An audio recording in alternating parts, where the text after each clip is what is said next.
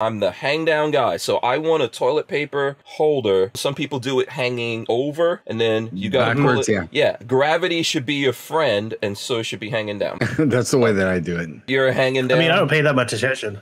Oh, really? You're in the middle. Look, man, if I'm going to the bathroom, I'm on a mission. I've got my phone. I'm like responding to tweets and stuff. You're saying your toilet paper fluid. As long as it's there.